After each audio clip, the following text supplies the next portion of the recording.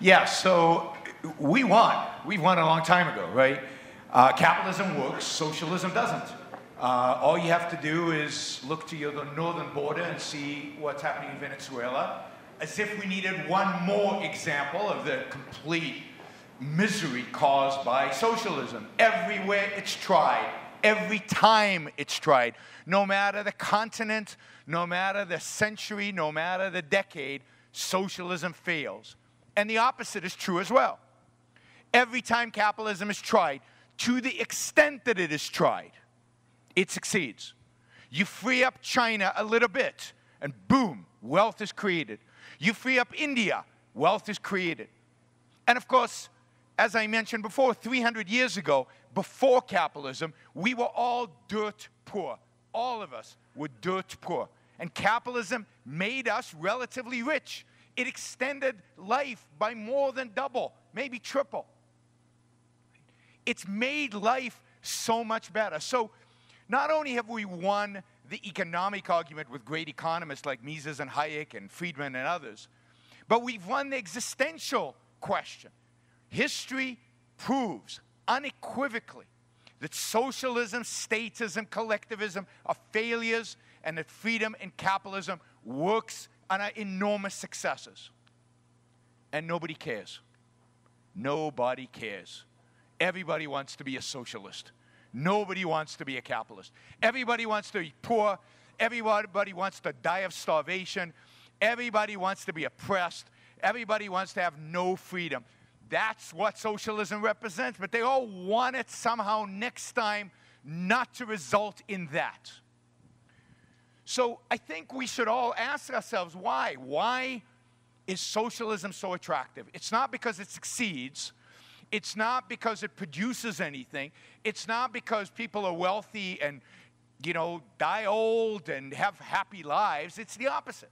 So why is it successful? Why do people love it? And my argument, Ayn Rand's argument was that people love socialism because it's consistent with the moral, ethical beliefs that we hold as a culture. We think sacrifice is noble. Well, the socialists want to sacrifice you in the name of nobility. If you believe that suffering is good for the common good, for the public interest, then socialists are very good at suffering. They have fine-tuned the art of suffering. They can make you suffer all the time in the name of the common good. As long as we believe that the common good, the public interest, other people's well-being is the moral standard of a good life, of being virtuous, of being noble, of being good, then socialism wins every single time.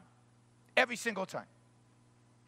The real revolution that we need is not an economic or political revolution. Those come afterwards. People say politics is downstream from culture. It's become a very popular thing to say, right? Politics is downstream from culture, which is true. But what's culture downstream from? It's downstream from ethics. It's downstream from morality. It's downstream from philosophy. If you want to change the culture and therefore change the politics, you have to change the moral beliefs of the people. You have to get rid of this altruistic, and I'm sorry if I offend anybody, Christian morality of sacrifice, of altruism, of the idea that other people's happiness is what's important.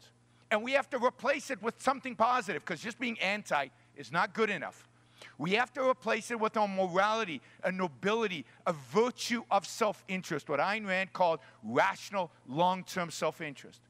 A morality that says that, no, the purpose of life is your own happiness, but not, whatever you feel like doing, whatever the moment strikes you, whatever the emotions drive you. No, what in reason, in rationality, really leads to long-term flourishing. To be rational, to be honest, to have integrity, to be just towards other people, to treat people the way they deserve. Right? Not to sacrifice, but to trade. Why would you sacrifice? Sacrifice, by nature, is a win-lose proposition. If somebody doesn't lose, it's not a sacrifice. If it's win-win, what do we call it? Trade. I will take win-win over win-lose any day, because win-lose always turns into lose-lose. And I don't want to lose. So what we should build is a structure, a moral structure, on the idea that human relationships should be about win-win. That human relationships should be about individuals pursuing their own self-interest and interacting with one another because it's in your self-interest. That the fundamental moral purpose in your life should be to figure out how to live the best damn life you can live for you.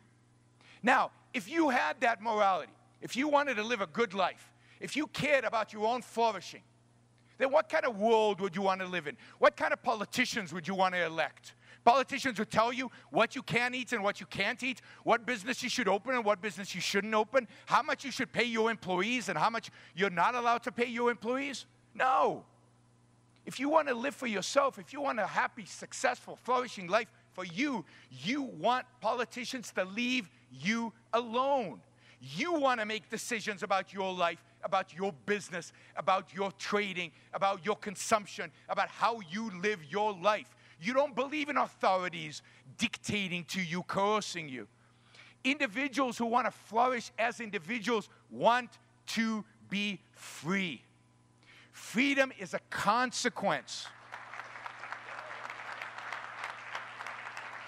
Freedom is a consequence of the idea of individualism. Freedom is a consequence of the morality of individualism, of the idea that what matters, the only thing that matters politically, is the individual and his ability to lead a flourishing life for himself.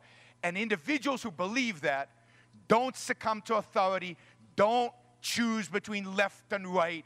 They choose freedom and only freedom. The only standard by which we should measure politicians is the extent to which they will reduce the amount of coercion imposed of us, and ideally reduce that amount of coercion imposed on us to zero.